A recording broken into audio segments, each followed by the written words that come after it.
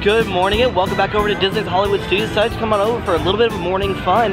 We really haven't just come to Disney's Hollywood Studios just for just fun. It's been a while and it worked out really well because this morning while we were looking at Fastpasses, because one thing we were trying to do is we're trying to make Fastpasses for things because we don't really want to wait because we know it's going to be busy today. So searching through things, Allie just kept playing with the app and out of nowhere Allie got Fastpasses for Slinky Dog Dash. I don't know how she did it for like $11.50. But not only did she get Slinky Dog Dash Fastpasses, she also got Rock and Roller Coaster Fastpasses, which again, we haven't done that in some time either, so it's gonna be a really good day. Plus we want to go over, I think I want to check out, see what we can see over at the Grand Avenue area for Star Wars Galaxy's Edge, see if there's anything we can see, but we'll look at stuff from inside Toy Story Land as well. I still think Disney's Hollywood Studios is by far my favorite. What? $2 for gas. That's cheap. No, it says $2 for the, yeah, $2 for gas. So that's then $2.84 for gas. How much gallons that you use though? No, it's see right here. Oh, that's a lot of gallons. That's a lot of. That's per gallon. $1.99. Oh, I feel like that's a lot. That's a big. That right there, it's a little pump. It's a big reason why I love Hollywood Studios. So much fun. A lot of things going on with it, and I mean, it will kind of suck when it does come to the fall time when Galaxy's Edge opens up. We need to go back to California Adventure. Yeah, we do. Similar to this, California Adventure is really good. Yeah, it is. Well, one thing I forgot to talk about was that the now closed off the Planet Hollywood gift shop. So I don't know what it's gonna be now. It says Showplays of the Boulevard, but it's like a movie theater style thing. Oh, that's gone. Yeah, it is. But we're heading down Sunset Boulevard because we have our first Fast Pass for Rock and Roller Coaster featuring Aerosmith. Now, one of the things also to make note of is if you're be coming to Hollywood Studios in the next few months, Tower Terror is going to be running on a limited capacity as they go through a refurbishment period. And they're not going to close the ride down because it's kind of a slower season, so they can keep the ride open while they do a refurbishment. But that means the wait time's going to be a lot longer and there's going to be way less Fast Passes for it. So just expect longer wait times for that. Well, I'm just made the comment about how long the wait time is going to be for Tower Terror. They're actually already posting it at 105 minutes. 105 minutes for Hollywood Tower Terror. But we're not heading over there. We're actually heading to G-Force Records for Rock and Roller Coaster because we're going to do both launch coasters in this park today.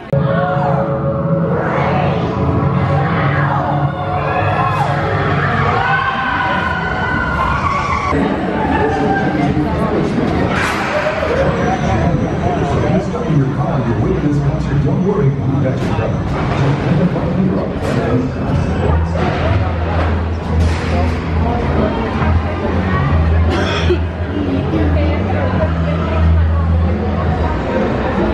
So it's been a while since we've ridden that ride, like really a while. We rode in the very front row like we always do because on Rock and Roller Coaster, the front row is the best row.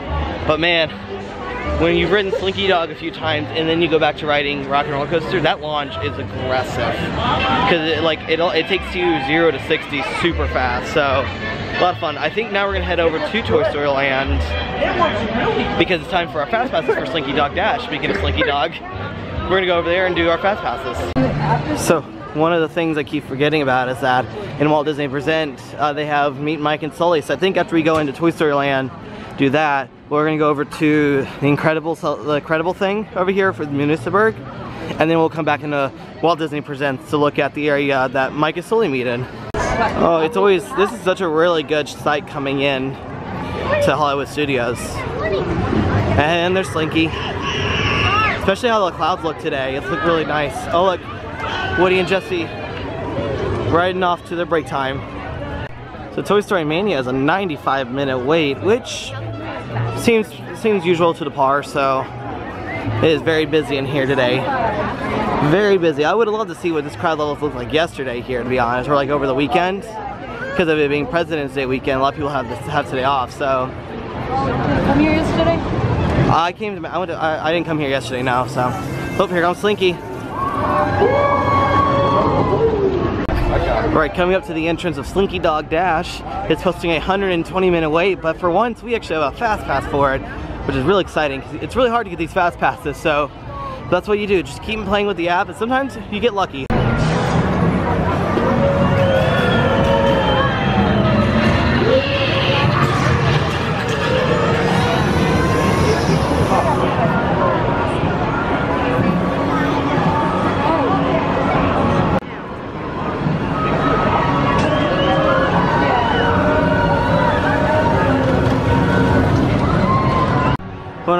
fun thing to see is that over here on the Rex box it says 11/22/1995.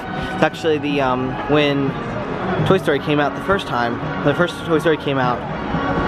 So that's kind of one of those things. I don't know if you, a few things that you don't really notice about it. But this is a really cool view of Slinky as he runs around the track for a little while. Woo! Back row, Slinky Dog.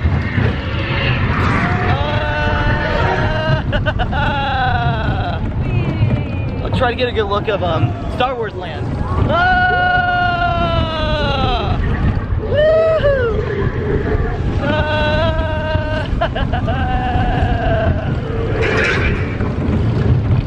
Whoa! Oh!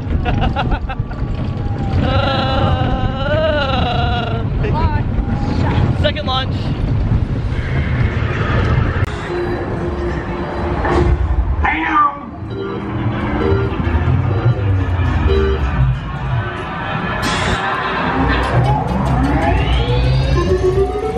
Here we go.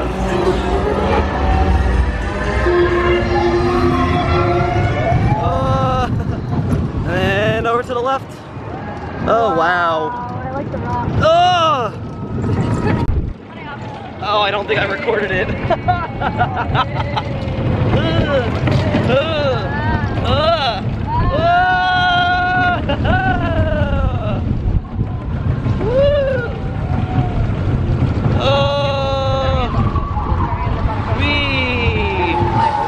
That was fun. Some other folks might be a little bit smarter than I am. Bigger and stronger too. There you go. A lot of them will ever love you.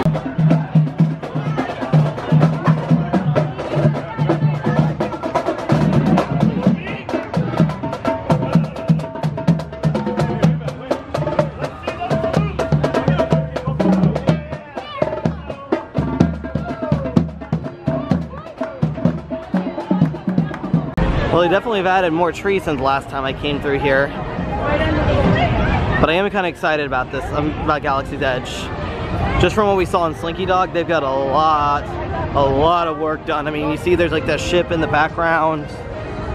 But, I mean, this is going to be Pandora-esque style theming. I mean, I don't know if you can see it, but there's like a bunch of guys sitting up on one of the towers right there. I mean, look how small they are compared to the size of the rock work they're working right there. So this is going to be such a cool area when it opens. Well, Alien Swirling Saucer is only posting a 40-minute wait, so it's not actually too bad. I've seen it a lot worse though.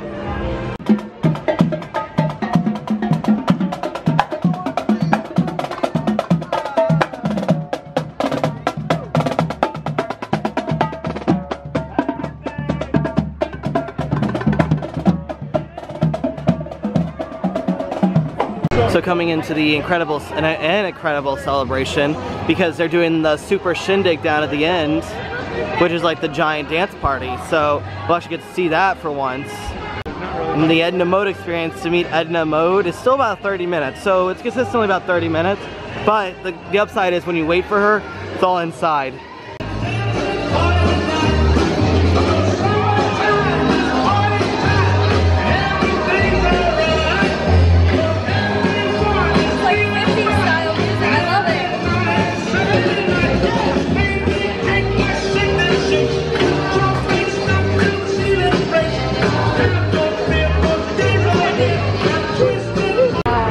Works out really well though that this little cart here has like slushies. So they have the Front Zone slushie, which is blue raspberry and whipped cream, and then they have Secret Identity, which is frozen Coca-Cola with cherry cotton candy topped with surprise. Really good for a day like today where it's very hot. So I think we'll head into the Walt Disney Presents area, one, because it'll get us out of the heat for a little bit, and also kind of want to see the area where Mike and Sully meet. So come look coming through here because it's like the history of Walt Disney and things he has done. So like it always talks about his town of, like Main Street USA is inspired by his town of Marceline. So this is one of my favorite places to come into because I love Walt Disney history. So we have like an old dress from the original Mary Poppins from 1964, the Jolly Holiday dress. I'd wear it. So you can see they have all their they have Monsters Incorporated stuff because up and around the corner is the meet and greet for them, and it's about 50 minutes to meet them though. So I saw the wait time and I was like 50 minutes. Oh boy. yeah, but we're inside right now, so we're getting kind of nice AC, so that's kind of matters. So walk down to Grand Avenue area because you kind of want to see the entrance area for Star Wars Galaxy's Edge. You can actually kind of see there is some rock work starting to come up right here. But if you look to the left, remember when we were talking about what is this possibly going to be? Well, it ended up being another, they remodified the Vacation Club kiosk. It was actually around the corner right across the way from the sci-fi restaurant area. And moved it here, so that works out really well because it's more, it's just a better area. But one of the things though is they have walls up right here, and they've actually said they're taking out the speeder photo op, and that's because when Star Wars Galaxy's Edge opens, they're gonna want to put almost everything Star Wars into kind of one area for the fact, for that theming aspect, because you're not gonna want to have a little bit of, you know, some Star Wars stuff here or there throughout the rest of the park when you have Star Wars Galaxy's Edge going on over here at Grand Avenue. So like I said, you can't really see much. We probably won't see much, but again, it's still weird to say that this will be opening this year. Well, it wouldn't be something at Hollywood Studios. There wasn't a rumor about something coming in. There's been a new rumor running around. This has kind of been a long, rampant rumor, but this whole area that has the Indiana Jones stunt show, been kind of hearing more and more that there's maybe considering maybe making it into a mini Indiana Jones land and bringing the ride from California, but like our own version of it. Like not the exact version in Disneyland, but like our own version. I want that. I don't know if they would do that though, because it's still a very popular show and it can hold so many people. But I think it'll all just depend once they get done with Star Wars Galaxy's Edge, and when they get done with like a lot of the other stuff. I don't think I think they'll wait to do anything else with studios until they're done with Epcot and building all the other stuff and getting past the 50th anniversary of Walt Disney World. I'm going to call it a quick trip to Disney Hollywood Studios. It is getting very hot, so we want to go ahead and head on out because it is getting back to the Florida temperature we all know. But man, really good day. Got to do Rock and Roller Coaster, front row, best row on that ride. Got to do Slinky Dog Dash, back row, and then we saw the Armament rocking around. Plus we went in and saw a little bit of the Incredible Celebration, and then went over and saw where they meet Mike and Sully. Saw there was a 15-minute wait, so probably not going to wait for that. But with all that being said, as we do head up from a very hot day here at Disney Hollywood Studios, we'll see y'all next time.